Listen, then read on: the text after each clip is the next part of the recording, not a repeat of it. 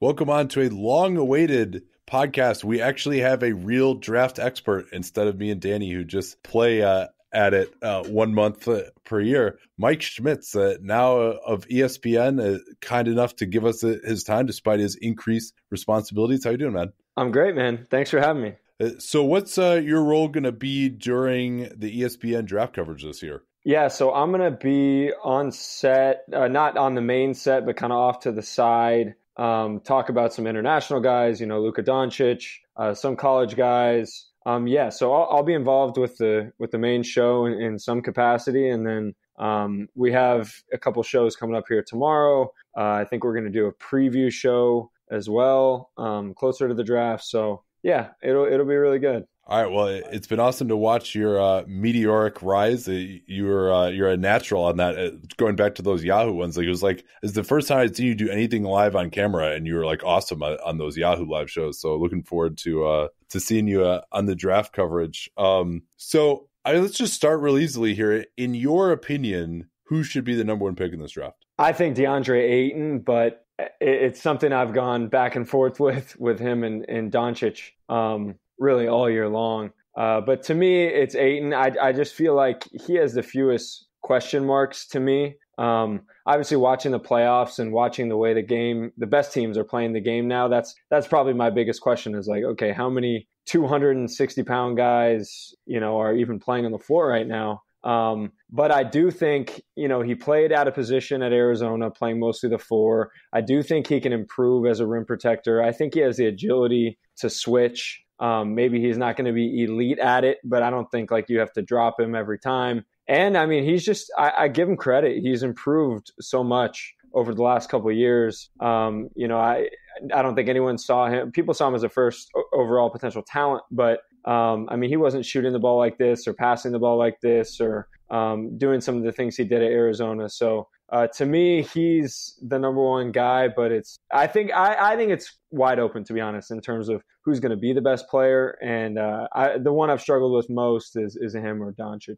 Yeah, I haven't quite done my draft, my draft board, but I think I would probably have Doncic number one at this point. But I think with both him and Ayton in particular, that for me, his recognition issues, and maybe I am more concerned with those than you are. I mean, where is he right now as a defensive player? And, with the relatively low block rate, pretty low steal rate, what makes you believe that he is going to be able to improve defensively at the NBA level? Yeah, he's never really been coached. I mean, this is the first year he's ever been coached with Sean Miller. And again, him playing the four was really by design. I mean, you know how this works. When these guys come in, they say, hey, I'm coming here as long as you play me at the four. You know what I mean? So I don't have a ton of sympathy for him there, but he's not a scouting report guy. He's never really valued those things. And I think he's a good enough kid, and he wants to be good badly enough to where once he's in an NBA environment, he's playing the five. I think he has the tools at least to get better there. I don't think he was as bad as it was made out to be at times this year. I thought he actually did a pretty good job at times, getting out to shooters or switching on the perimeter or guarding fours. It's more so the rim protection stuff. And, maybe it's projecting too much to say, you hope he's going to get better because he has a 7'5" wingspan. He's quick off his feet. But I do think we haven't seen the best of him yet in that regard, just because he's never been coached. He's never studied it. And, he's not a big time worker, but I do think he can improve there. So is it more at this point in time that he doesn't get into position often enough, or that when he is there, he's not really affecting shots as much as you would hope? I kind of think, there are so many times this year where he's right there, you know what I mean? And he just doesn't make a play at the ball. And even dating back to high school and, seeing him early on, that he never identified himself as a shot blocker. That's not who he was. And so I think it's going to take time and reps and film study for him to, do that. His instincts aren't great, but I do think they're better than a guy like, Marvin Bagley. So I think he can improve there. It's frustrating to watch when so many times he's in position and he just doesn't make a play at the ball. Do you see him becoming a dominating offensive player? Because this was my thinking on him. And again, I'm a little bit less sanguine about his ability to improve defensively in the pros. But, let's say he ends up as kind of an average to slightly above average defensive center. If we grant that, to be the number one overall pick, I think he's got to be an absolutely dominating offensive player. What is his path to getting there? Yeah, I think the fact that he's going to, that you hope that he's going to be able to space it out to NBA 3 pretty consistently at a good rate. And then I think you hope he's going to be able to kill switches and then pass out of the post. I think that's something that's encouraged me. I think he finished the year with more turnovers and assists, but watching him play, his passing is something that I think is really, really underrated. They had almost no spacing. They played, two traditional bigs, and their guard play was not very good at all. And he was still able to produce the way that he did. So I think he's a guy, as much as you don't want to just dump it down to guys nowadays, I think he's a guy you can pick and pop. I think you can short roll him because he can make that mid-range, or he can kick out to shooters from there. And then he can operate on the block, but again, every time I go through these questions myself as well, I kind of question man, why do I have this guy number one? Because he does have a tendency to, he wants to face you up from the mid post and shoot mid-range jumpers. So I think you kind of have to coach him out of that. But to me, I think he's a guy who's going to be able to pop to three. He's going to be able to beat switches, and he's going to be able to pass. I wish he was a little bit better as like a roller vertical spacer type of guy. Yeah, what my comment when Danny and I looked at him was that I kind of wanted to fit him into these boxes of, okay, super talented, maybe a little undermotivated, maybe not that skilled, maybe not that smart a player, but you can't really do that with him. Like the passing was one example. I agree with you that he showed a lot of flashes there, finding shooters on the weak side that I thought when he did run the floor, it was just breathtaking, the type of speed that he had when he was able to get good post position. And then just the production as well. I mean, this is not like a guy who is unable to score. I mean, he's putting up 20 and 10. He's playing a ton of minutes. And, he's able to create shots and be productive despite the fact that, they didn't really have a ton of spacing or system around him. So it's really difficult to ignore that type of production. Yeah, for sure. I mean, just the way he moves at that size is ridiculous. And so much of it is natural. Like I said, like he'd never really been pushed. He'd never been coached up until this year. So I think that's what gets you excited about this guy is, okay, he just gave you 20 and 10 on, a major college program with, pretty much just by God-given talent.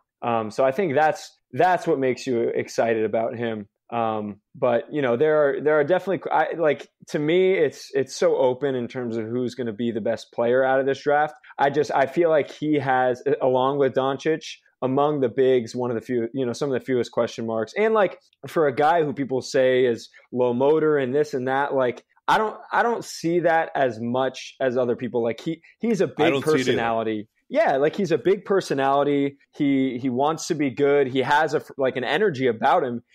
There are certain things he doesn't want to do yet. He's not like a mopey, lazy guy. Like sometimes you watch Bamba and you're like, okay, like when are you going to show up? And I don't see that as much with him. Who do you overall think has the highest upside of any player in this draft? I mean, physically, I think it's Mo in terms of just a guy with measurements we've never seen who could potentially be like a switch everything, block everything, shoot a high percentage from three. People point to his assist numbers, and I think that's fair for sure. I do think the fact that he's an intelligent human being is going to help him in that regard. And he's going to understand those things. Like a lot of times with guys who can't pass or can't think on the court, it seems to be evident in other areas of life as well. I think for him, he's just not that experienced. So yeah, I mean, if everything hit with him, I think he has as much upside and you could put Luka in there too. I think that's kind of an untraditional one, but just with the way the game is played now, I think he's in the conversation for that also. No, I think so. And this is something I wanted to bring up too. Actually, you know what, here, I'll do a quick read first, and then we'll be right back with Mike, talk about, obviously, the rest of the guys in the top 10, get some of his sleepers, let him take a victory lap for Donovan Mitchell's that pick last year. Right after this. So it's been during this draft process, a lot of late night film sessions for me. So I've been crashing pretty hard. And when I do, it's on my Helix Sleep mattress. They developed this working with the world's leading sleep experts. It's not one size fits all. One size fits all, in my opinion, doesn't work. I got one of those mattresses before I found Helix Sleep. Didn't work for me. Didn't work for my fiance. We both actually started getting back pain after sleeping on it. With Helix Sleep, you can get a mattress that is customized to your height, your weight, your sleep preferences, so you can have the best sleep of your life at an unbeatable price. So you go to helixsleep.com and fill out their 2-minute sleep quiz, super short, and they'll design your custom mattress. If you have a partner that has different preferences than you, they can even customize each side of it for you. They also now have this Helix pillow, which I've been sleeping on. The pillows are adjustable. They have these inserts, so if you're a stomach sleeper, you can get a little thinner pillow. Side sleeper, get a little bit thicker pillow so you don't get like your neck kind of turning sideways when you have too thin of a pillow and you're sleeping on your side. Or if you're a back sleeper like me, you can kind of go medium. And with Helix Sleep, you get 100 nights to try out their products. So it's basically risk-free and far less expensive than an equivalent mattress. This is the best mattress that I have ever slept on. The way to get started with them, helixsleep.com/capspace is that URL. Remember /capspace, we talk about capspace all the time here on the program.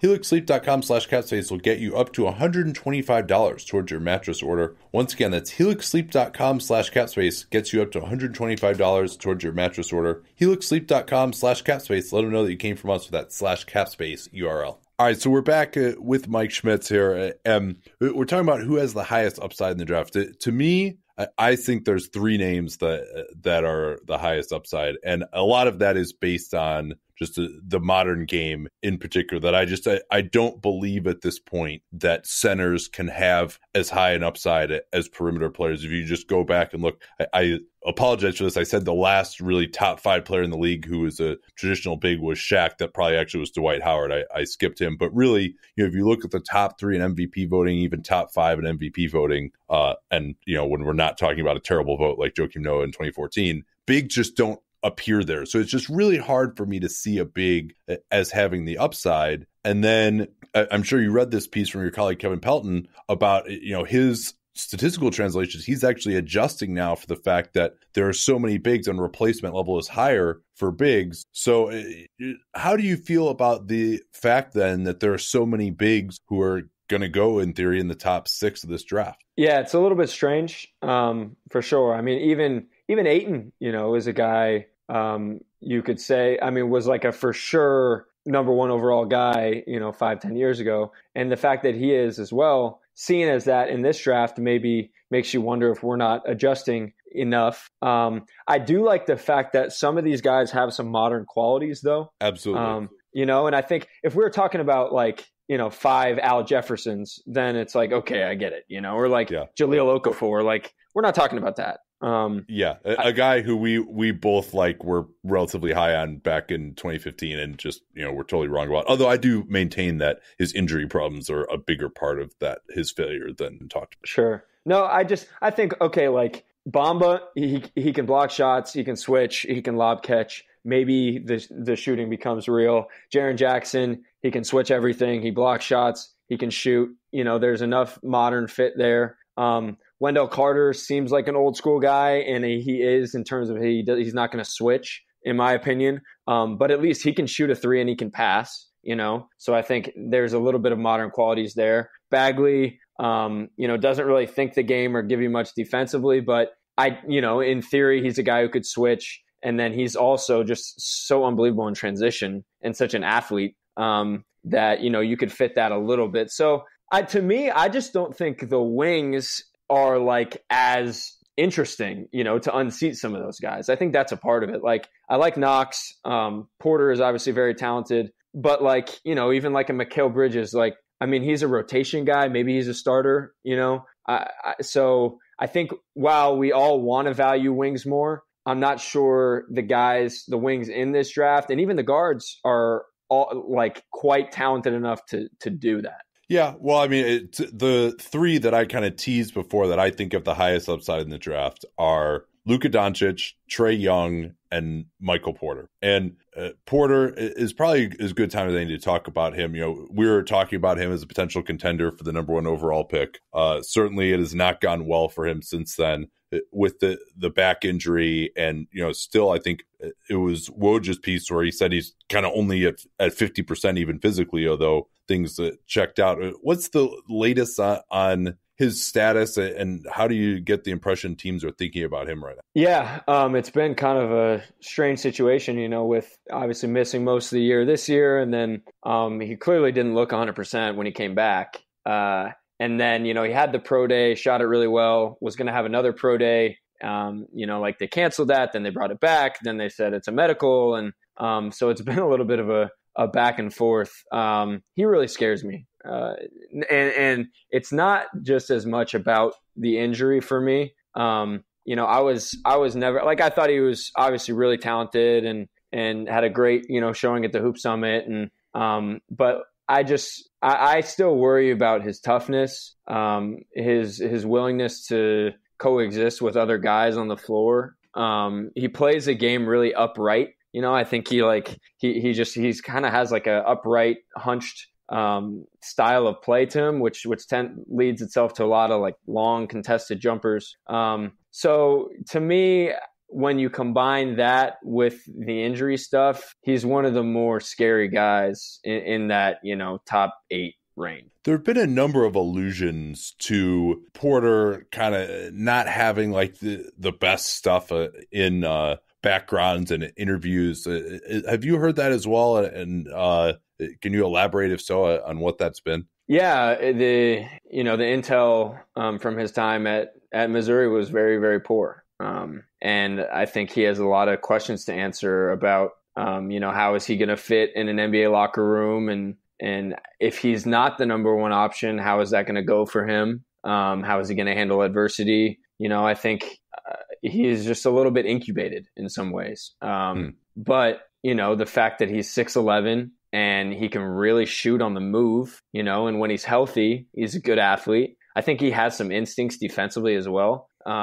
There's a lot to like. It's just, you know, there are a lot of questions too. And I think this process has just been really, really interesting to follow. And, you know, knowing the health and knowing the intel. And there are some things that if I were an NBA team drafting in the top 5, you know, I would, you know, I think there are teams like outside of that top 5 who are, you know, some of their staff members are like, okay, I hope this guy falls to us. And there are others who are like, man, I hope we don't have to make a decision on this guy, you know? Yeah. Yeah. And kind of what I had heard is basically that he's a little bit in his own world, and that the world kind of just revolves around him and revolves around him getting 20 points a game. And that, you know, beyond that, he's kind of not really integrated into the team concept. Is that like kind of meshed with some of the things that you've heard as well? Yeah, for sure. But you know what? I mean, there are a lot of guys in the NBA who have similar tendencies, you know?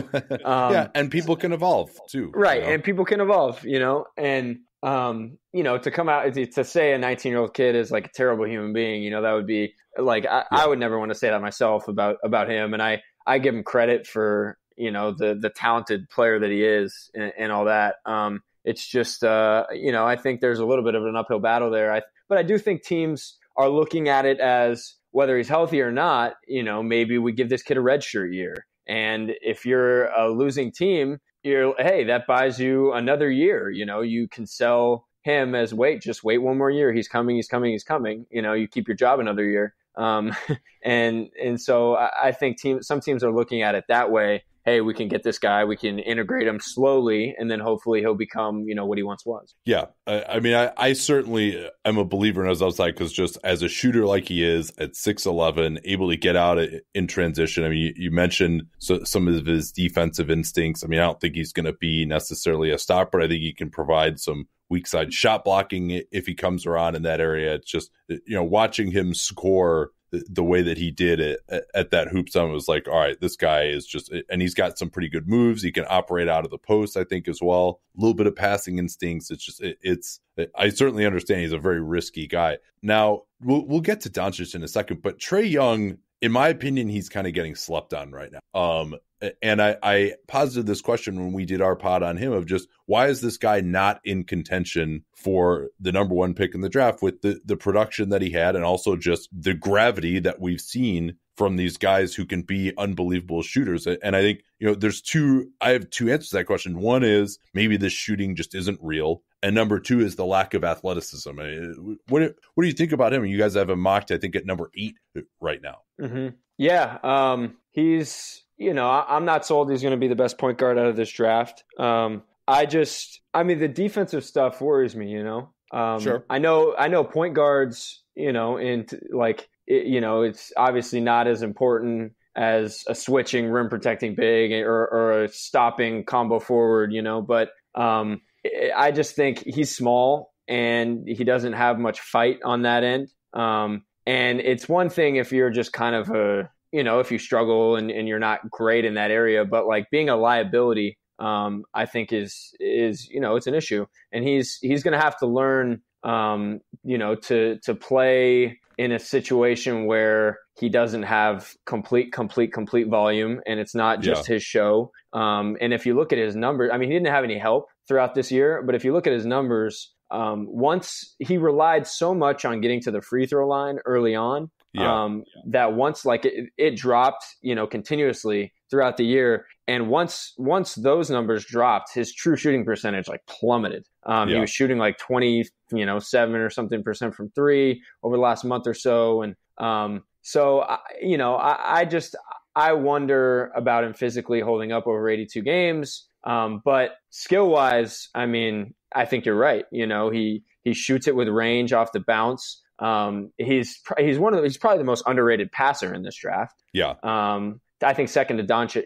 To me, Doncic is the best passer. He's probably next. I wonder about him physically and him defensively. Yeah, I completely share your concerns about defense. I think he's going to be bad. He's got decent instincts. I think we'll see whether he can get stronger or whether he can fight. But I think the defense only becomes a massive problem if you're getting into the conference semifinals, the conference finals, which, frankly, if we're talking about a guy who can be, a lead offensive player on a team and, his defense becomes a problem when you get deep into the playoffs, that's still a pretty good pick, right?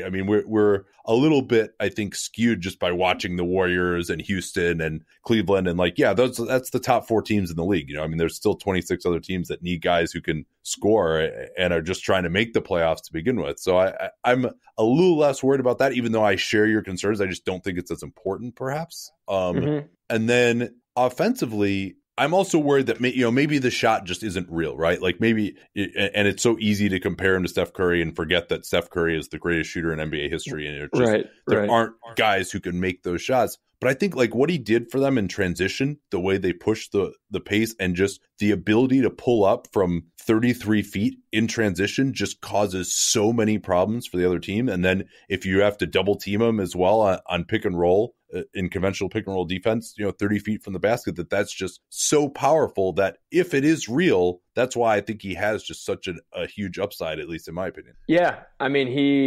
He had his peaks and valleys as a shooter. He was when he was really young, he was really, really streaky. But if you go watch him in an empty gym, he can shoot the ball. I think he's up there as arguably the best shooter in this draft. And I think, the dips in percentage were more a product of shot selection than anything, and kind of, the load he had to carry. I just wonder, the goal for every team is obviously to make it deep into the playoffs, and if you can get a piece of somebody who will help you do that, and then do you want to tie yourself to somebody who's going to be a liability on that end of the floor every night? I don't know, but offensively he's so gifted. Yeah, no doubt about it. So let's turn now to Doncic as well, who again, I would say because to me, I'm just most interested in the guys who I think can create efficient offense for themselves. And all. I think that is the premium skill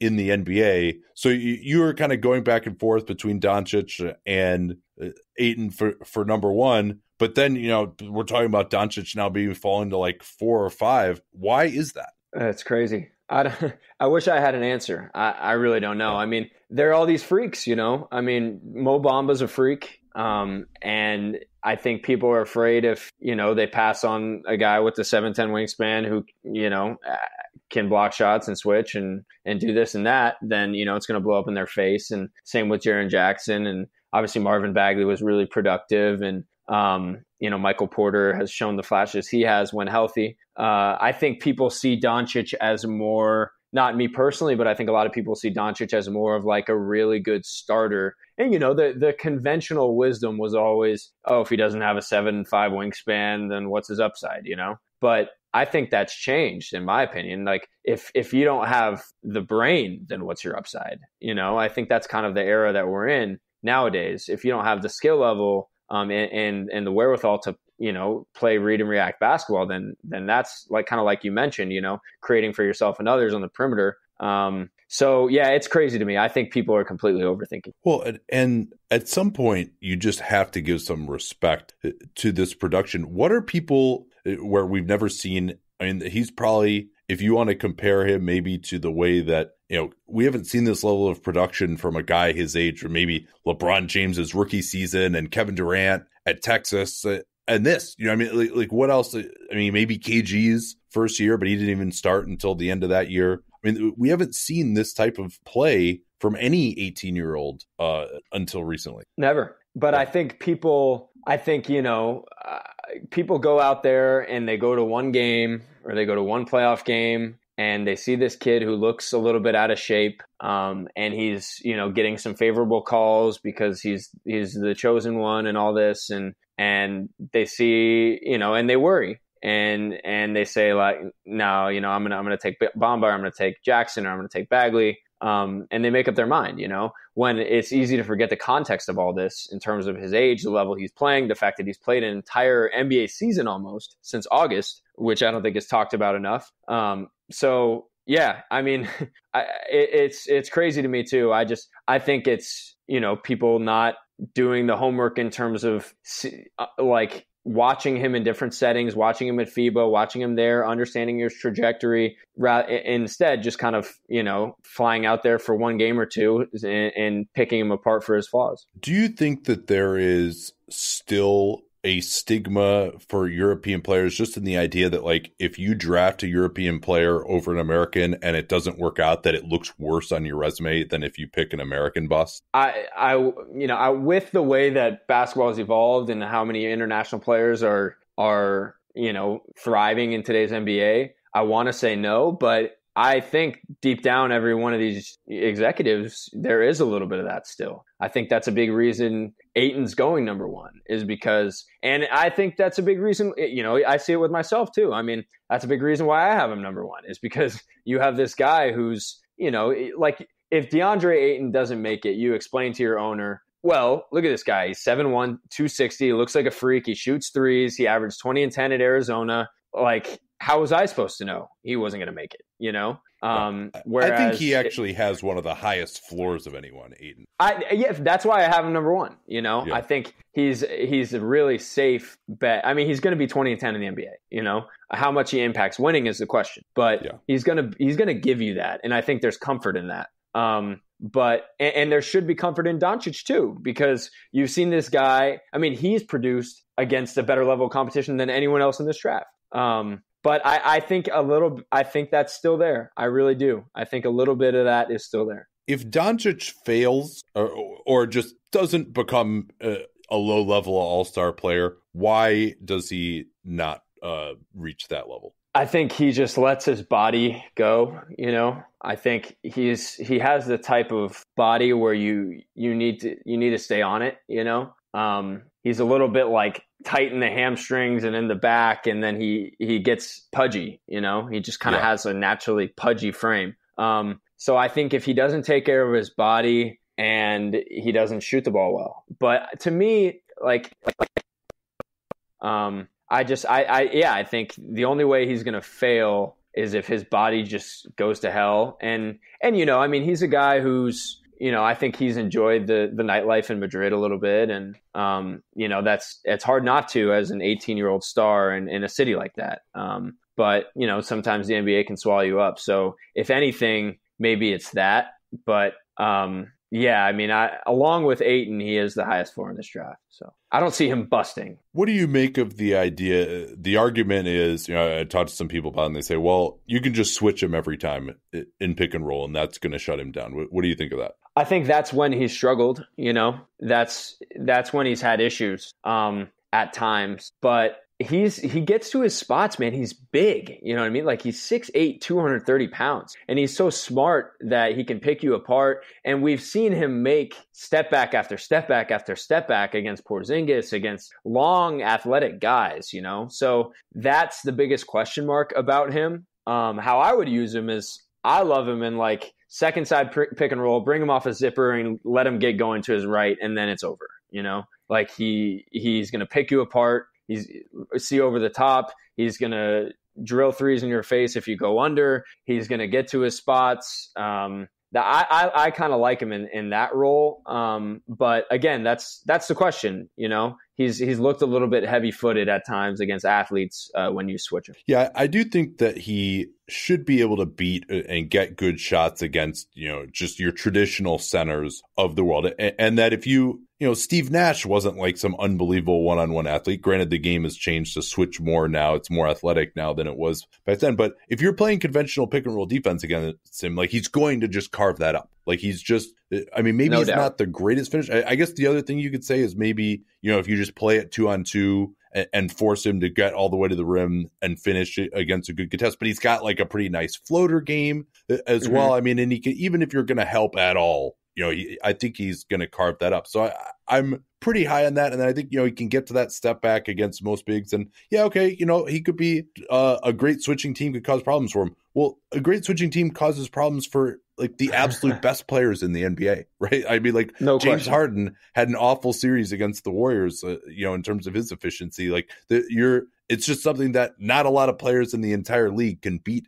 at this point. So, yeah, he would struggle against the switch, but that's 98% of the league at this point. For sure. And like, the fact that he's such a good passer is just going to like open so much up, like you can't help because he's such a good passer. Like, he can make, and he doesn't need to get by you either. That's what I love about him. Like, he can pick you apart from 30 feet, he just has such an unbelievable mind. So I think when you combine his shooting and his size and his passing, I think you're right. He's going to be a handful. Where is he defensively? I think he's going to struggle a little bit. Like when he's out on an island, he's not great in that area, and he's not great navigating ball screens either, just because kind of the way his frame is, he's not like an elusive, like if he's chasing a shooter or if he's, trying to get through a screen, like he's a little bit bulky in that regard, but he's competitive and he's instinctual and he's big and he rebounds. And he has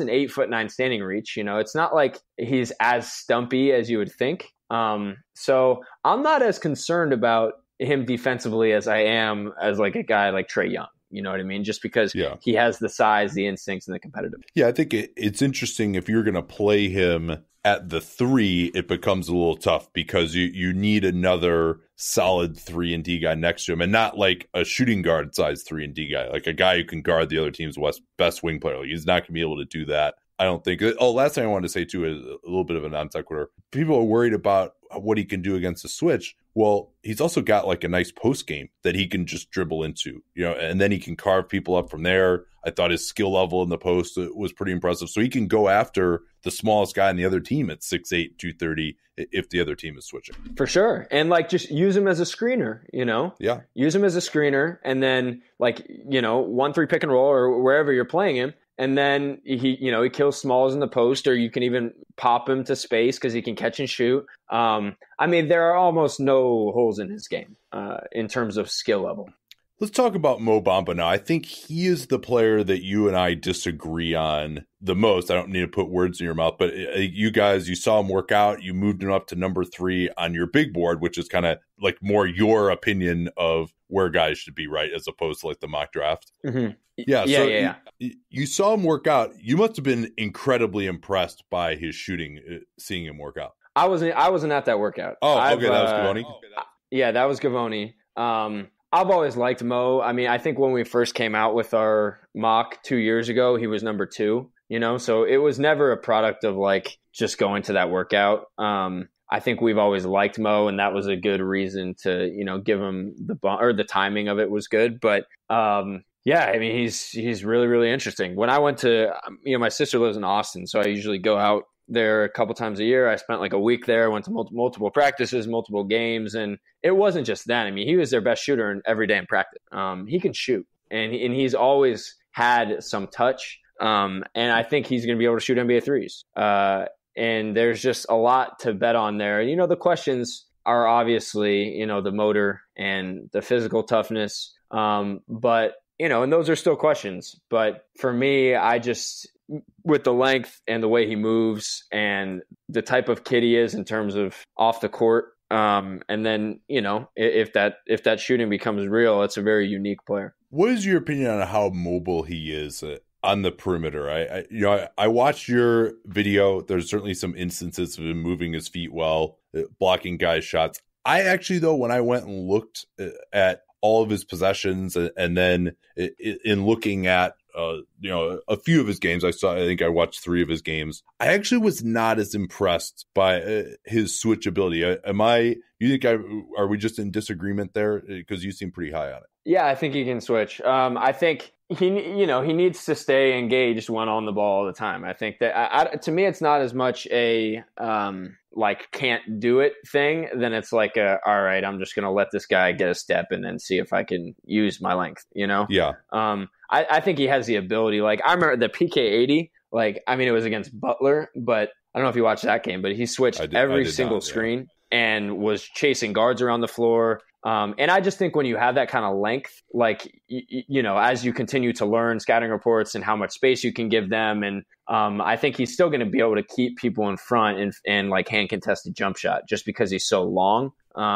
But yeah, I mean, he wasn't like a complete stopper on the perimeter this year, that's for sure. But I think he has the ability, no question. Yeah, and I guess the 2 other things that and again, this is because I'm being very harsh on him because, number 1, he has these great physical tools. And number 2, you're taking him basically with the idea that, like, this is a future top 3 and defensive player of the year player. Like, if he doesn't become that, to me, I don't know that he can fulfill being a top 5 pick. So the reason that I'm probably a little bit harsher on him than others is, like, if he's going to succeed as a pick, he's got to be just unbelievable as opposed to just really good, in my opinion. And I think that his rotations, I was not that impressed by just his instincts overall. I felt like it was rare that you would see him, anticipate plays as a help defender rather than just react. I think that's how Danny put it. And I think that's a fair way to put it for me. I mean, and I didn't see that many times where he's getting over there. He's jumping straight up. He's using his chest, like making guys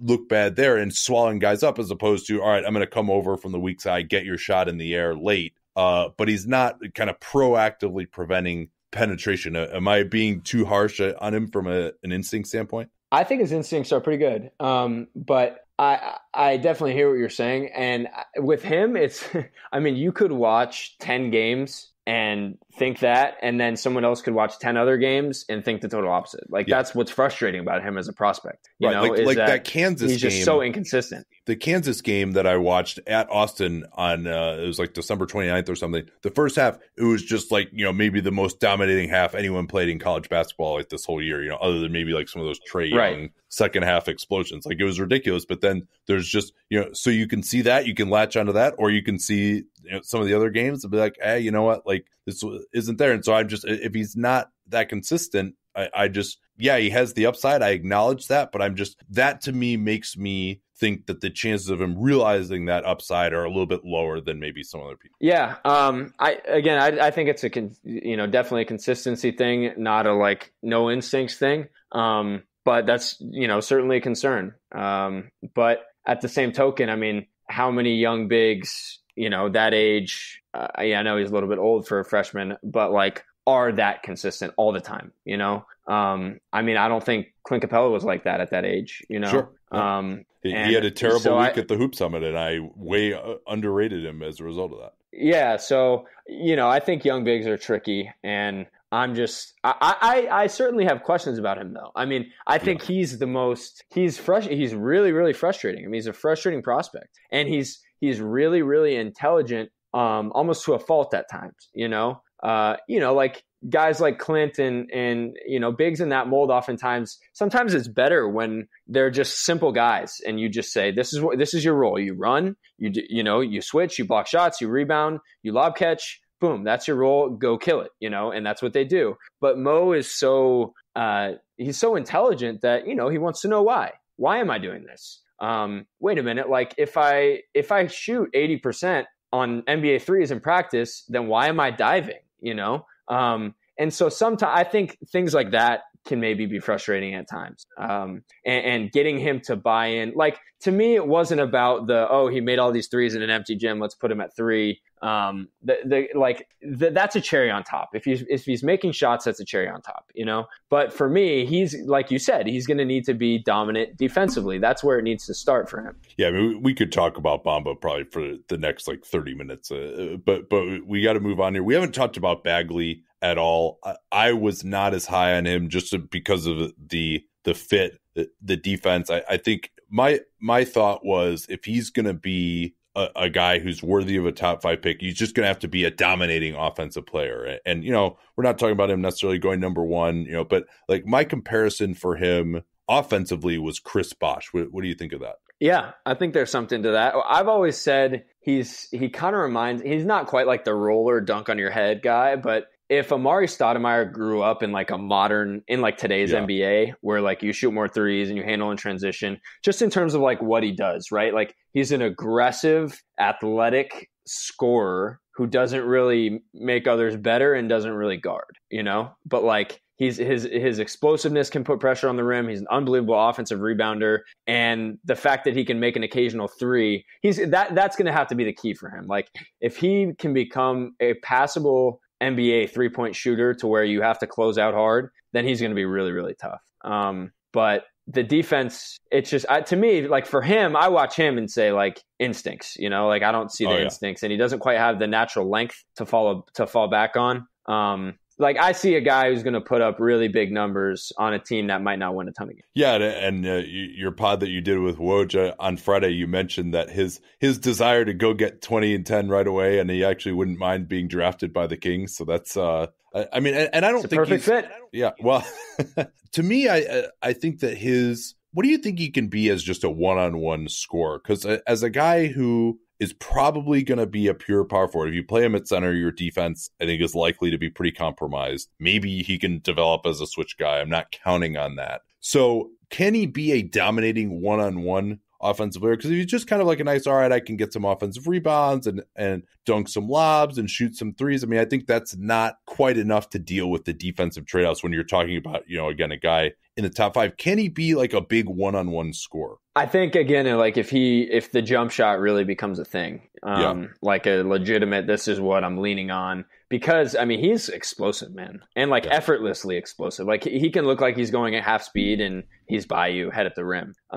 Just the way he moves, he almost moves like a big wing. But to me, I think he's going to have to, for him to maximize who he is, he's going to have to be a 5. He's not going to have to be a 5, but his best minutes offensively are going to be at the 5. So I think he's going to have to find a way to really, I think you said it, if he can switch, that's his best bet.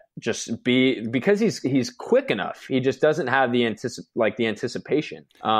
Yeah. So seems he struggles getting into a stance too, in terms of, whether it's, I mean, he played a ton, he was another guy who played a ton of minutes too, but it just seems like he can't really sit down very well defensively. Yeah, I think he can when he wants to. He's never played USA basketball. He's never played, he hasn't played a lot of meaningful games until this year, by choice, so there's just a lot of bad habits there. Yeah, and when I said Chris Bosh, I don't think that he's going to be as good as Bosh. Bosh is a Hall of Fame level player and way better defensive tools. I think Bagley's wingspan is 7 foot and Bosh was 7'3", 7'4". But in terms of, I love his first step, as you alluded to. And then, if the jumper comes around, if he can face up from the mid post, use that jab step game, use the threat of the jumper to blow by guys going hard to his left hand. I think that's where it succeeds, is him just like, being able to beat guys one-on-one. And that's like, all right, maybe he's not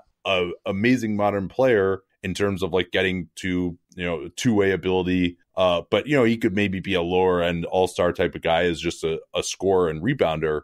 He's not going to be able to do that against power forwards, right? He's too slight. He doesn't have like the traditional post-game really like turnaround jumper, hook shot type of stuff. Like he's got to be able to like face up and blow by guys to me. And he's not going to be able to do that against, a Thaddeus Young type of player if he's playing the 4. Right, exactly. Best minutes will come at the 5, and he has a little bit of a positional handle too. Like I think he'll be able to grab and go. I wish he was a better passer. I think he'd be really interesting if he was a better passer, and maybe that'll come. He's kind of a tough fit. All right, well, Wendell Carter, I think we can probably don't have to talk about him quite as much. I think because he's, I don't know that there's a lot of like controversy about what he is necessarily, but let's move further down in the draft, guys. I haven't really had a chance to take a look at. So who are some of your favorite guys, kind of in the 10 to 30 range? And then maybe some that you feel might be a little bit overrated as of this. Yeah, I really like Kevin Knox. You've seen Kevin Knox. He really struggled during Hoop Summit, and he had his ups and downs, but he's been really, really good, in the pre-draft process, and he had some really impressive flashes this year. I mean, he's 6'9", strong upper body, legs are a little slight, 9-foot standing reach. And he can really, he's turned himself into an impressive shooter on the move. They used him kind of, off screens, like sprinting all over the floor into mid-range jumpers and floaters, which, is probably not how he's going to be used in the NBA. But I like his size, his length, his ability to shoot in different ways. He has an unbelievable floater game. And he's 18. He's one of the youngest players in this draft. So I could see us looking back and saying, he was like a top 5 type of talent from this draft. Does he do anything else other than score at this point in time? You're gonna, if you like him, you think he's gonna be a good defender. And that's what he was when he was young. Like when we first saw him, he was like 15, and I think he was still a high school quarterback then too. His dad played in the NFL, and he was like a guard everybody, like super energy. I thought he was going to be more like Sean Marion. I thought that was going to kind of be his deal, but he got it stuck in his head that he needed to be a 3 and he needed to be this and that, and kind of went away from that. So I'm hoping he's going to regain some of that, but no, he doesn't make others better at this point, and he needs to get tougher. But I do think there's a little bit of that inside of him. He just needs to get comfortable, and he's young. He's, like I said, he's one of the younger guys in the draft. Who else do you really have on your radar screen kind of later in the first round? Yeah, I really like Lonnie Walker from Miami. 6'4.5", 6'10" wingspan, big time athlete, above the rim guy. And I love his ability to shoot it in a variety of ways. He's one of these guys who can just elevate over top of you. He's a little bit streaky, and similar to Knox, you could ask, what does he do when he doesn't score? He needs to improve his decision making and defensive engagement. But I think he's really interesting. I think he's a guy who's going to look a lot better in the NBA than he did in college. Yeah, he was pretty inefficient. Was that due, you think, just to his situation? Kind of like Jaylen Brown, although, Jaylen Brown's success, although I was high on him, I think you were higher on him than a lot of people were, even when it was a surprise that he went number 3 because he wasn't being talked about in that range. But like his success after being like totally inefficient in college now is going to give ammo for any other player who wasn't successful too. And it's like, I think that could maybe lead to like a lot of kind of excuse making and misses. But, on the other hand, you've talked about, you wrote an article about guys who, their college context wasn't particularly conducive to success. So is he one of those guys? Yeah, he is. First of all, he had a knee injury leading up to the year, and he's always been kind of like a feel things out type of guy. And takes him a little bit to get comfortable. And they had, some new guys there. Chris Likes, their point guard, freshman who, likes to pound it. Jaquan Newton, who likes to pound it. There just wasn't a whole lot of rhythm to what they were doing with some of the other guys in the backcourt. And he had his ups and downs, but he had some unbelievable games. I mean, he hit a game winner against Boston College. He had some like 25 plus point games. He can really get going. Like when every move he makes is an NBA move. So I think it was more a product of situation and also his personality type. He kind of does remind me of Jaylen Brown as a kid a little bit, actually. Like, people question Jalen in a few different areas, and just like, he was a little bit different than your traditional prospect, and this kid has a little bit of that also. Can Lonnie Walker guard threes, or is he too small for that? I think he's best guarding ones and twos, but as he continues to get stronger, and he's long enough, he doesn't play that wide. He doesn't play all that wide, but I think, with the way the game is now with multiple ball handlers, and I think he can guard some threes. Oh, who we didn't even talk about at all was Jaren Jackson. Yeah. We can talk about him. No, we definitely should. I'm probably about 2/3 of the way through my stuff on it, but if you want to just talk about him a little bit, I don't want to waste too many of my opinions, because I want to save it for our own pod. But what are your thoughts on him and where he fits into this big man morass at the top here? Yeah, I mean, a lot of NBA folks think he's number one on their board, just with the combination of age, length, switching, rim protection when he's not on the perimeter, and then shooting as well. He shoots kind of a funny ball, but his numbers have been there on a decent volume, dating back to EYBL. So he's kind of like the epitome of the modern big, at least amongst guys in this draft. The question for me is he ever going to be more than kind of just like a piece? You know what I mean? Like a really, really good starter, potentially all-star.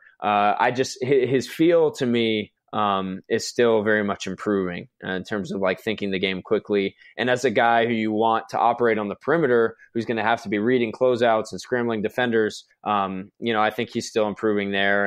And he was a little bit soft earlier on in his high school career, and he's improved a little bit in that regard. But he struggled with foul trouble this year as well. So I think he's really, really interesting. I just wonder, is he ever going to be like your first or second option? Yeah. What is like the versatility of that jump shot? Like, is he just, all right, I'm just going to stand there on a spot up and you throw it to me. If I'm wide open, I'm going to shoot it. Or do you think he could be more than that as a shooter? I think that's kind of what it is. I don't think he's a guy who, like, you throw it to in the mid post, he's going to inside pivot, jab you, and then, like splash jumpers in your face. I think it's pretty easy to contest. He gets it off pretty quickly when he's, has his feet set. But yeah, I see him more as like a trail three or pop guy. But he can put it down. I mean, he can handle a little bit. He's going to have to improve as a passer. Yeah, but like in pick and pop, does it look pretty good? Can he shoot, on the move if his feet aren't quite set, or is it just kind of like he's really gotta like be square and set up, and it's, takes him a while to get off? Like, where does he fall kind of on that spectrum? I think he can pick and pop. You can pick and pop him. You're not going to like sprint him off a screen or anything, but I mean, you can pick and pop him. He'll get his feet set quickly enough, and he gets it off pretty quickly. It's just, with that release point, like he needs space. Yeah, because he's really shooting it like almost under his chin, it seems like. But all right, well, I don't want to spoil too much of my opinions on him. But anyone else that's you've got your eye on later on in the draft? I really like Kevin Huerter, the kid from Maryland. I think he's really interesting. 6'7". He's younger than Bamba and Porter and Ayton and a lot of these guys. He's a sophomore. Probably would have been a top 10 pick for sure if he went back to school next year. But yeah, 6'7", can shoot it on the move. He's competitive, and he can really pass. And like a functional passer. He really reads the floor quickly. Has a great IQ. I think he's a guy who's maybe going to go in the late teens, who could end up looking like a top 12 type of guy from this draft. What about guys who are being talked about, relatively high that maybe you're not as high on? Yeah, Mikal Bridges, I think, is a nice player. But as like a top 10 guy, I'm not sure if I'm completely sold on what he gives you. I like that he can shoot it. I like his length. I like him as a kid. I think he gets beat off the dribble a lot more than probably gets talked about. He just has such good length that it kind of covers it up.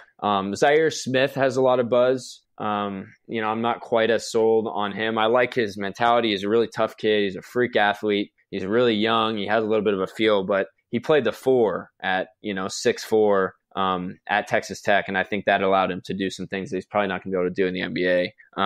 And then I'm not quite as high on like I said, on Porter and Trey as some. Yeah, so Bridges, you don't see him. Is he kind of more of like an Otto Porter type adequate defender than like a real guy that you think can guard the best threes in the NBA effectively? Right. Yeah, he's not like that fluid in his, I don't know, something about his lower body. I don't know if it's high hips or he has like big feet, skinny ankles, you know? Yeah. And again, I like his length. He's competitive. You know, he's won a lot of games. I'm not sure he's quite that like lockdown of a guy. And I think he's kind of limited offensively, to be honest. He can shoot it on the move a little bit. He has long strides. But you know, I don't see a whole lot there in terms of like making other guys better or you know, handling in second side or doing any of that stuff. Like he's pretty much just a catch and shoot, attack a closeout type of guy for me. Yeah. Now, if he can really be a guy who makes threes and plays above average defense, and now, you know, that's what's so hard about these 3-and-D guys. It's like, number one, you know, who's going to improve their shot or whether the ball is really going to go in for them for NBA 3. I mean, it's so hard to predict that now. I mean, it's so hard to predict that 2 years into guys' NBA careers a lot of times. And then defense, you know, individual defense is also really hard to evaluate it and the way guys improve. So just, you know, you can kind of take these bites at the apple for 3-and-D guys, you know, and he's certainly one of those. Like everyone would love to have those, but I think it's just so hard to evaluate who the guys are going to be who are actually good in that role. For sure. Yeah, no question. But, you know, he's safe and he's proven. And I think if you're Philly, you know, you could use a guy like that and it makes sense. And especially with Brett Brown's involvement in this draft. The one guy you know, before we wrap up, I just want to touch on Robert Williams. I think he's a guy who's, you know, maybe he slides to 15, 16, 17. I don't know. But, I think he, at the end of the day, might end up being talked about in that Jaren Jackson, Mo Bamba, you know, all that glut of bigs if he lands in the right situation. Yeah, because I mean, he's got the length. It sounds like he has pretty decent mobility and, you know, can get up for some alley-oops. And so that's maybe that's another indication of like, hey, you know, there's so many centers in the NBA now. If you can get a guy like Robert Williams at 15, do you want to take another center in the top 5 when, you know, it's so much harder to find a point guard or a wing or something like that. Last question here, though. You predicted Donovan Mitchell would be the rookie of the year. I guess he's probably not going to be, but it seems that was certainly, given his production in probably 90% of the years, he would have been rookie of the year. I mean, he wasn't even necessarily supposed to start for the Jazz. Like, what made you, I mean, I know you're very familiar with his game, obviously, and liked him, but like, what made you pull the trigger on that pick of him as rookie of the year at the start of the year? Yeah. I mean, I liked him at a young age. And I think when I first saw him, I was like, okay, he's kind of like Norman Powell, you know, like, you know, he shoots it a little bit better at the same age. And then I kept watching him. He just kept getting better and better. And then you sit down and talk with the kid and you're like, all right, no chance this guy fails. Watching him at Utah Summer League, just like go at Jason Tatum over and over and over again. I was like, man, this kid is the real deal. And then I think we made our picks actually after a couple preseason games even. So I went and saw him against the Clippers. I spoke with him and he was unbelievable. And I'm like, just kind of putting all the pieces together, you know, going back, watching a little bit more at Louisville. And just thought, I mean, he's an absolute killer. You know, he guards 3 positions. He can shoot it off the dribble, and he's the type of kid who's not afraid of anything.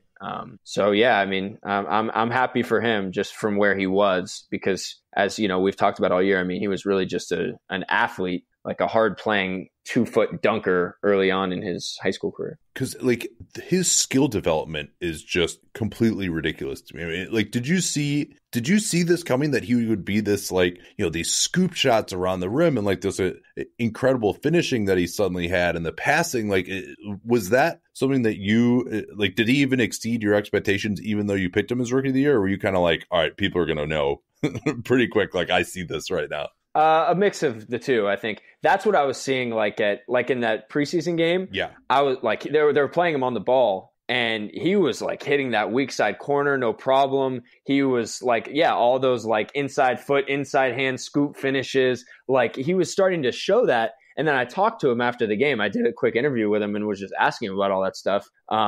And it just kind of opened my eyes, like, man, like this, how quickly he's gotten better is just ridiculous. And it was interesting to me watching him throughout the year, and everyone's saying, just like, how skilled and all this and that. And man, like he, how did he go 13 if he had all these finishes? But he never had that, he never had any of that at Louisville. And yeah, I mean, all credit to him. I mean, he's like, I've never seen anyone improve within the course of a season like that. Like it was almost something new every game. Yeah. I mean, he was shooting like 28% from three, I think, like after a month, and I was kind of like, all right, guys, calm down a little bit here. Like, it's not that great. And I was like, shows what I know on him. But yeah, I mean, that's one of those ones where it's like really just being in there, knowing the guy, knowing how he picks stuff up, can be really useful. All right, man. Well, thanks a lot for coming on. Mike_Schmitz, that's the Twitter, right? That's it. And we'll look forward to watching you for the draft coverage. Thanks again so much for coming on. I love doing this. Yeah, thanks for having me, man. Always one of my highlights, so I appreciate it. I was bringing Danny now to talk a little bit of this Kawhi Leonard and any other news that's come down as well over the weekend. And the Kawhi news broke on Friday morning. It was a calculated series of leaks, to say the least, as Shams, Chris Haynes, and Jabari Young all tweeting out that Kawhi Leonard wants to be traded. I don't think the nomenclature was he has requested a trade, because the Spurs supposedly said that he hasn't asked them for a trade yet. But certainly appears that Kawhi Leonard no longer wants to be in San Antonio. That coming on the heels of Woj. His piece wasn't as cut and dried necessarily, but implying that perhaps they would want Leonard to play out the season and then would offer him the designated player new contract as opposed to a designated player veteran extension. Not sure whether they would have offered it or not. This much ballyhooed sit down between Kawhi and Greg Popovich has not happened yet. But what are your initial thoughts here now? Well, I think the place to start with all of this is the very significant, should that offer have been available either now or if he had qualified at the end of this season, it is a very real financial sacrifice for Kawhi Leonard. He goes from the maximum added money on his contract on a designated veteran extension being $5,219 to, even if he got traded somewhere else, $5,188. So that's $30 million just straight up gone. And then if he were to sign with a different team, then that would go to 4 years, $139. And those are at the current estimate, and that estimate might be a little bit rich. So we'll see. Maybe that would mute the difference a little bit if it ends up lower in 2019. So that is a part of this, that he is making a very real sacrifice. You could say he could make that up in money in various forms, including the fact that Kawhi Leonard rejected a shoe deal with Jordan, which was reportedly 4 years and more than $20 million per season. No, maybe he thinks he can make some of that up. It was 4 years. It was 420 total. Yeah. It was $5 million. Okay. No, sorry, he would have been all about that. If he could have gotten $20 million, that's he would have right. been all about that. Yeah. Sorry about that. But maybe and there is a reason to believe, even though Kawhi is not necessarily the most photogenic person in the world, that just the exposure there could be there. And also, negotiating during the season when he basically missed the whole year, that could help him as well. So we'll see where that part of it goes. And players are within their rights to prioritize whatever they want. And we do not yet know what Kawhi wants. And that is the part of this that I'm the most interested in as we move forward, is that Kawhi has more control over his destination than most guys who don't have like a no trade or anything like that. Because not only do you have the issues related to re-signing, because he is with 1 year and then that player option, as opposed to Kyrie, which was 2. So the interest, it's more like Paul George, where the interest is, do you want him as a rental? Do you want him as something else? And he can basically just say to any team that he's not interested, I'm not going to re-sign with you. And they can believe him, they can not believe him. That's fine. But generally that will lower the price. And then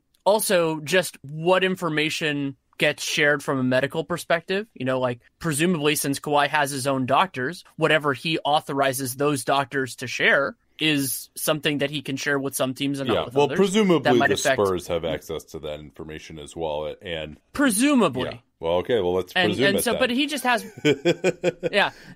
but he just has more. He has more control over the process because some teams might not be willing to take the risk. And where I think it comes to a point in terms of Kawhi's impact is with the Boston Celtics, because Boston has a ton of assets still, even after giving up the Nets pick and Isaiah and Jay Crowder for Kyrie. they still have a series of different high-value picks. They have a lot of players. A lot of their young players have worked out very well. But if Kawhi is a little bit icier in terms of re-signing there, then it gets into the question of, is it worth moving Jaylen Brown, moving Jason Tatum, or even that Kings pick, however they value those assets, for somebody who might be a rental, especially because, as we've talked about before, the Celtics don't have salary filler. So it gets a lot harder to make a deal. Right, because they're going to actually, whoever they give up is going to be extremely valuable in terms of salary. And, I don't know that we need to get into specific trades for him quite yet. I think we need to hear a little bit more that, they really are going down that road. I mean, certainly, I think your next attempt, if you're the Spurs, would be hey, you know what? We would consider moving you, but Kawhi and Pop have to really sit down, and I want to hear it from Kawhi as Greg Popovich, that this is really what that would be my tip. Now, maybe they just never grant him that sit down. The other thing that I still think is just being not discussed nearly enough in this situation is Kawhi's health. And number one, just whether he's going to be a clean bill of health in terms of the trade, and then how does that affect his trade value? I mean, I think people are going a little bit overboard and just talking about him yeah, he's still this top 5 level of player in the league. And yeah, maybe that's true when he's healthy. How many minutes is he going to be able to play during the regular season? Is this really a degenerative condition, as some people have potentially discussed? Is it the type of thing where, okay, maybe you can pass a physical right now, but this is kind of a wear and tear type of thing. It's a pain management type of thing. It's something that's been going on supposedly since late in the 2016 season, potentially. So with all of that, how comfortable can you really be as a receiving team? Number one, the re-signing aspect, as you mentioned, but then number two, that he's going to be healthy for not only this year, but then even if he wants to re-sign for the next 4 or 5 years, and he's 27 now. This is, at his age, one of the best players, if you're going to say that he's healthy, that's been on the trade market in a very, very long time. You would have to go back probably to Dwight Howard, but Howard had that back surgery, and so it's kind of a similar situation where we didn't really know if he was going to be healthy again, but he was playing at a top 5 level of player before then. Chris Paul, probably around there too. Even Paul probably wasn't considered a top 5 player at the time that he was traded. Another guy with 1 year left on his contract, and with draft picks ever more valuable even in the last 5 years than they were back in 2011, 2012. I just don't think that the Spurs are going to get some awesome ransom for him, especially when you don't know what his health is. And so if you're talking about with the Celtics, Jaylen Brown plus the Kings pick, I don't think so. I don't think I would give that up if I were the Celtics. Well, I'm not sure I would give up either of them. Well, the Kings pick is interesting. I would like to see what the Kings offseason looks like. There have been some rumblings that they're going to make an ill-fated attempt to get slightly better. Of course they are. But since they don't have their pick this year. But yeah, it's no, I agree. And now, we always talk about where does the leverage come from in these type of trades, right? There's internal leverage, which is, hey, you know what? If you guys don't give us a good enough offer, we're just going to not trade the guy. Well, okay, maybe they can take that approach, and maybe they could say, you know what, we'll get you into camp, and if things go well, we'll offer you that $219, and maybe they'll feel different if the $219 actually gets offered this summer. On the other hand, the reasons for wanting this trade, real or manufactured, are, well, after Kawhi went to get the second opinion, he thought that the organization kind of dragged him through the mud, that there was a breakdown of trust, and therefore he just doesn't want to go back there. He's done with them, which is interesting. Another reason, too, which hasn't been talked about is, how is this Spurs squad actually in championship contention? And you made this distinction on Twitter of winning a lot of games in the regular season versus actually being in championship contention. Danny Green doesn't seem to be the same player anymore. Tony Parker is not. They got big questions at point guard. LaMarcus Aldridge is really the only other premium player on this roster right now. And so if I'm Kawhi, I'm kind of wondering of how am I supposed to win a championship here? If that's what's really important to him, whether it's as opposed to kind of the Uncle Dennis, he wants him to be more in the limelight and blah blah, all that stuff. He's kind of being set up as a little bit of a prima donna here, which who knows whether that's the case or not. But just in terms of winning, the Spurs are not the best place for him anymore. I don't think. So well, and there's another elephant in this room, which is a lot of people don't want to talk about, which is the open question of how long Greg Popovich is going to coach this team. We talked about that on Thursday with Woj's report. For those of us who believe that Popovich is a part of what makes the Spurs special, and that means Popovich on the sidelines. He could still be involved from a personnel perspective as he was before he was their head coach. That was a long time ago now. But if the feeling is that Greg Popovich being on the sidelines is special, I picked him recently as the best coach in the NBA. I think you had him 1 or 2, I can't remember, and that is still true. And so if he goes to some other coach, even if it's somebody who's well versed in the Spurs, like a Torre Messina or the best young coach out there, it's something different. And so it is very reasonable for Kawhi to think, at least by the end of that contract, Popovich will not be the coach of the Spurs. It could very well be really early in that contract. And so if you think that Popovich is part of what makes them special, then that is a genuine concern. And I definitely feel that way. And that gets into kind of, it's a different kind of timing. What I think is the most intellectually interesting part of this exercise. Can I finish up on one more thing too?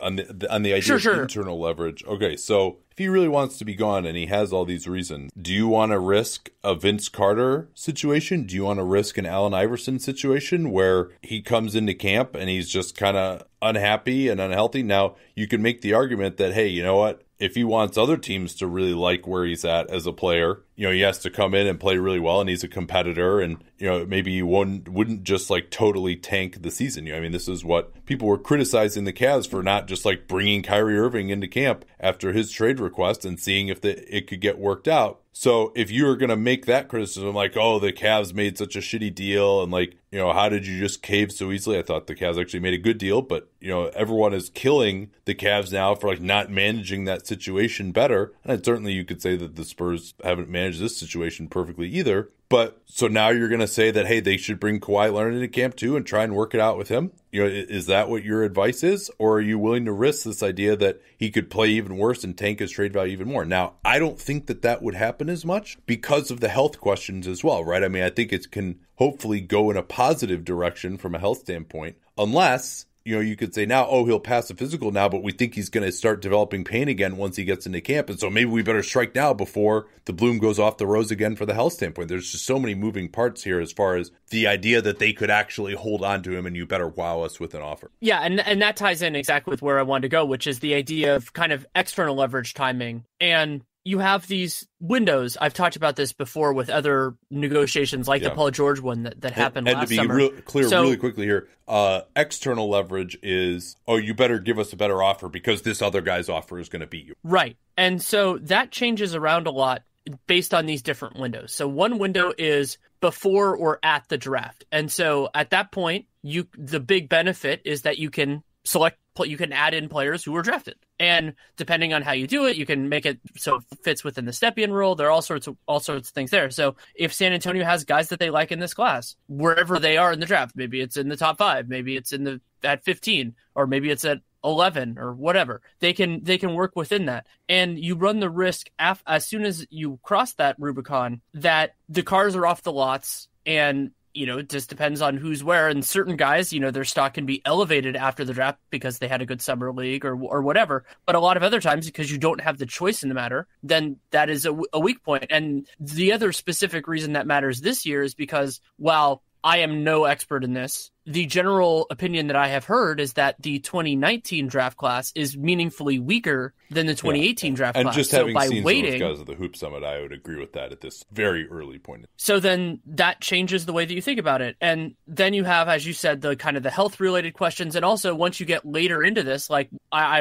wrote a piece for The Athletic kind of talking about the timing logistics. And one of the ideas for me is just kind of how these other circumstances change. And so I didn't spend a lot of time on this, but the idea of just how teams fill out their rosters. So if the Lakers, we don't want to get into specific trades, but if they use up their cap space this year and know that they're going to have no cap space next summer, that changes their approach to trading for Kawhi Leonard. It's just like a lot of these other teams. If they draft a guy and they really like him at the beginning of summer league, and then they go, okay, maybe we're thinking about this a little bit differently. So it all changes at different points, and we don't know what the Spurs would want if they decide to trade Kawhi, but it changes at each one of these kind of windows. Now, the other part of the reporting is Woj saying that he wants to be in LA, either Lakers or Clippers. Those, along with the Celtics and Sixers, are really the 4 teams that are being discussed. There's some indication to people saying that, like, oh, they might want to get him to the Knicks, but really there doesn't seem to be a trade that could possibly be made there unless Porzingis were included, and I don't know that the Knicks would want to do that. And, even if you get Porzingis and Kawhi, yeah, then maybe you could try to build around those and get into being a solid team in their conference again, but I don't think the Knicks have enough with the kitchen sink included. Maybe if they put in Ntilikina and number 9 and another first round pick, maybe you could start to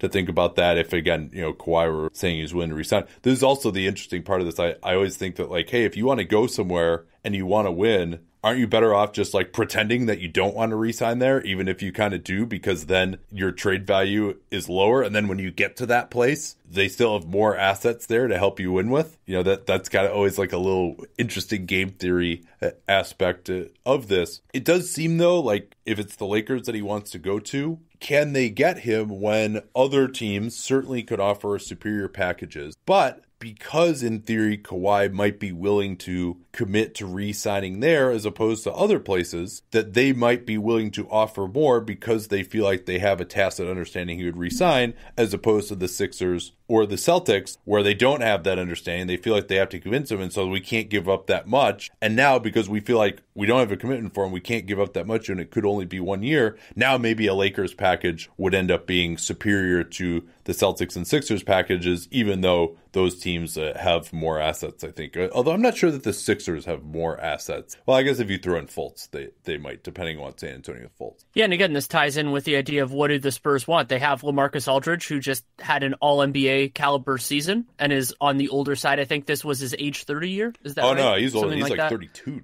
Okay. So do they want to be more competitive, or do they want to get these more developmental pieces? It is a real challenge, and the Spurs haven't had to really choose that in a long time, but I'm fascinated to see what it LaMarcus goes. turns 33 in July, by the way. He had a hell of a year, but how long that continued, tough to say. So I don't know. This is going to be really interesting. So many pieces up in the air. The health, where he actually might be willing to re-sign. I do not anticipate that this is going to be resolved quickly. And I know certainly you'd have to say, number one, because of that piece that Woj wrote, implying that perhaps the Supermax wasn't going to be offered. Number two, just because we're coming up on the draft and it's trade season. But none of the teams that he wants to go to have a high enough pick where it's like, okay, we're going to, there has been some talk that the Kings could maybe get involved with number two.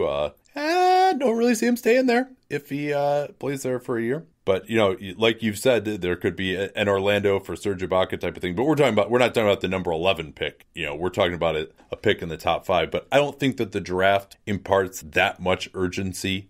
Probably whoever the number 10 pick is, if it's Philly, might be involved in the trade. But that's not, number 10 is not important enough where it's like, okay, we're going to get this done now. But my overarching prediction here is we have a long way to go in whether he's actually going to get traded. We have a long way to go to figure out the health situation. Shams was saying, he's 90%, he's going to be ready. But, again, I'll believe that when I see it. Not that it can't happen, but I'm not just buying, all right, he's miracle cured, he's ready to go, and he's not going to have a recurrence of this.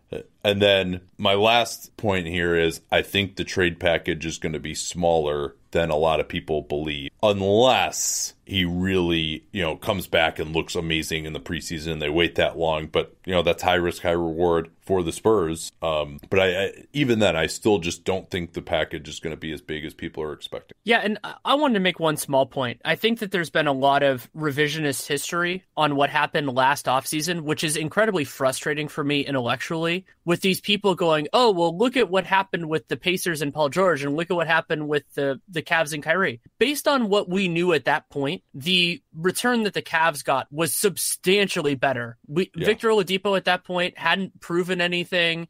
All of this stuff about, oh, look at the return that the Pacers got for Paul George. It's like, yeah, we didn't think that at the time. I mean, Oladipo hadn't impressed too much in OKC or in Orlando, and he was on that $20 million flat contract, 2021-5 or whatever. Sabonis had done nothing the year before. Sabonis had been, he'd been the starting power forward for them kind of because somebody had to be. And, that's the last point I have to make. I am a fierce pragmatist. I think anybody who listens to the show would know that. But if San Antonio refuses certain destinations which make superior offers, that is malpractice. Straight up malpractice. You do not turn down or refuse to negotiate with a team because that would be bad. Especially, and this is what I was getting at in that tweet, if you're not a direct competitor with them. It's not like trading him to the Lakers lowers San Antonio's chances of winning a championship, because San Antonio is probably not going to win a championship in the next 5 years if they trade Kawhi Leonard. So I'm not saying the Spurs will or will not do that. I'm just saying that mentality, which may have been a part of the Paul George trade because it's been kind of bandied about with that one, that is a straight up mistake if any team does that,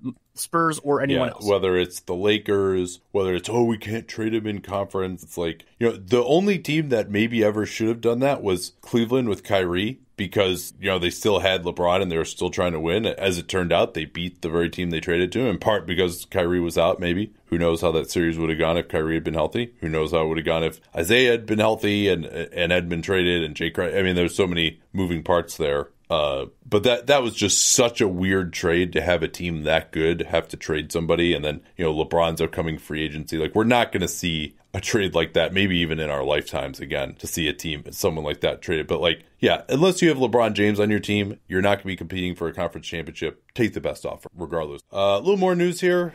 Darrell Arthur has opted in to his $7.4 million player option for next season. Big surprise there. A report from Kelly Iko out of Houston that Trevor Ariza is looking for $50 to $60 million.